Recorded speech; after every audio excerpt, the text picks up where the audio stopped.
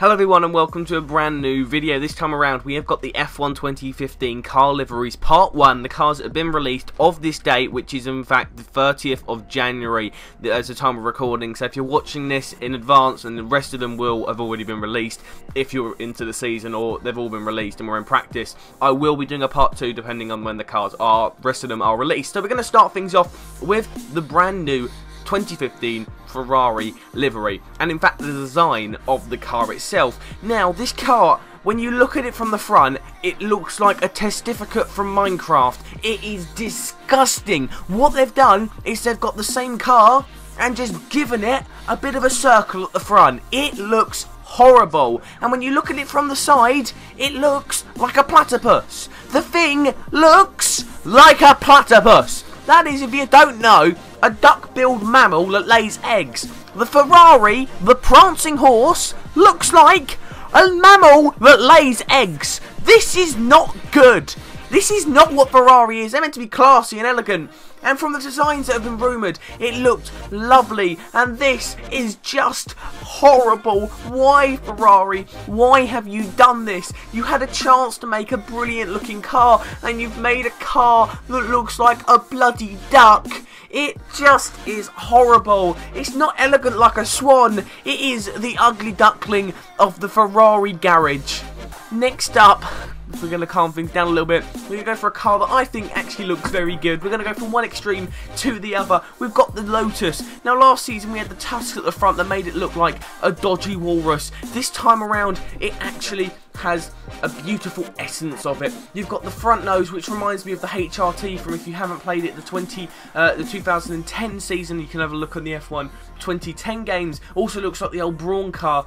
So I think there's a little bit of going on there, which is really nice to see indeed from the team. And to be honest with you, the car has got a nice feel to it, nice and smooth, elegant, no mistake, nothing stupid about it, nothing dodgy at the front. I mean, it was meant to remove the horrible dildo nose, and that is, quote, dildo nose at the front of the car. And the Lotus have done it. They've made a nice car, unlike Ferrari that have just taken a heaping pile of their design. Next up, we're going to go to another extreme, the McLaren. This car is the same as last year. They got a hammer and just pounded the front of it. What is this? And they've also got a long bit at the front, which is just pointless. Why make it? Why have the same car and just add red at the front? It's like they got halfway through it and were like, well, you know what? I'm done for the day. No more designing for me. And they forgot about it. It's just a red trim round the front, and that's it. Just putting a little red trim round the front doesn't make it the McLaren. I mean, they had one season without red. Make it all red. Have the old McLaren style, like everyone's saying it's 2005 reminder. It is not a nice looking car.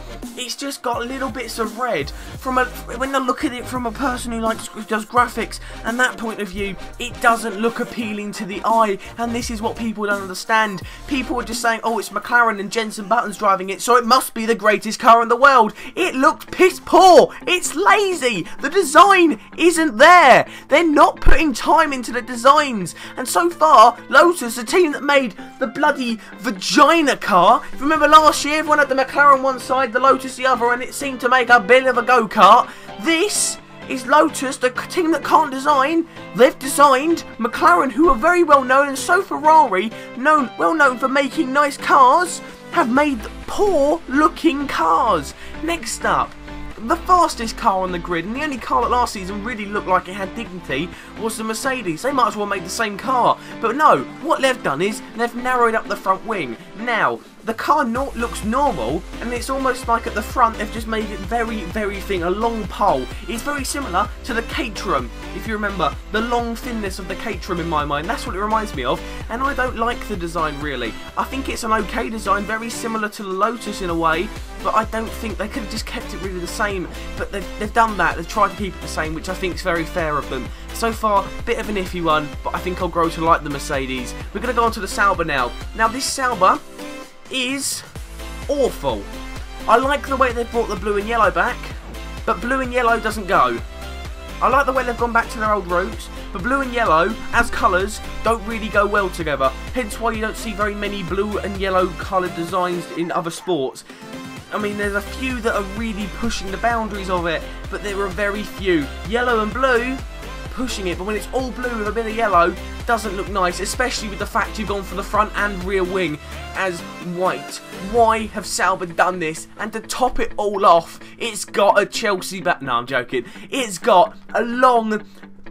What is it? It's like a bullet. They've just stuck a bullet at the front of their car. It's like, okay, what's aerodynamic and goes really quick? I know, a bullet.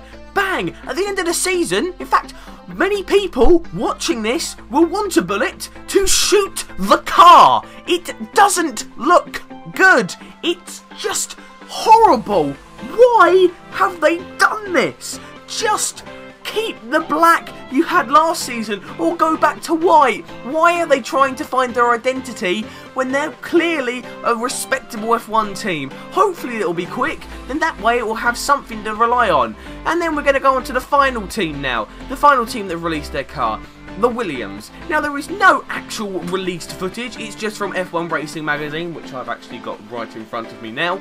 And this car looks good. They've gone for a nice streamlined design of their car, very similar to the Mercedes of last season, with a little nub at the front, which I can accept. It's not clear and it just blends in. It's nice. Maybe they could have made it a little bit better aerodynamically, maybe look a bit nice, maybe more rounded, you know, from both sides, round it round. But I can live with this. The fact it's got Martini on it makes it a decent car. But guys, what do you think? I know I'm going to probably get hate in the comments saying, oh, why don't you love this car? Oh, Fernando Alonso's driving McLaren, you should love it. Oh, Ferrari for will win.